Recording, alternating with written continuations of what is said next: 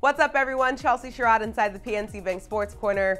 Malcolm Butler is visiting the team that gave him some of the highest and lowest moments in his career, the New England Patriots. The Patriots are set to host Butler for a tryout today, according to Ben Boleyn of the Boston Globe.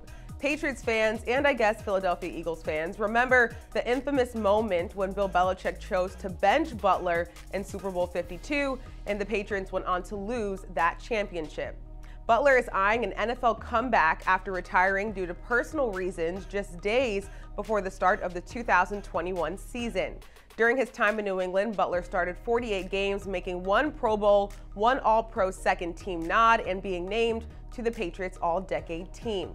There's been no love lost between Butler and the Pats, and adding Butler could be a huge gain for a team who just lost their top cornerback.